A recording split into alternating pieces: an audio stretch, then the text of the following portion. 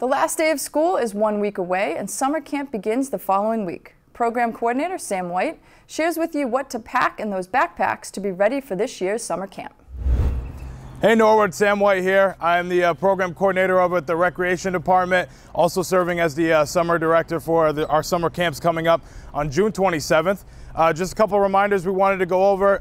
Don't forget to pack lunches, waters, sunscreen, bathing suits. We want to be able to take full advantage of our beautiful pools here this summer.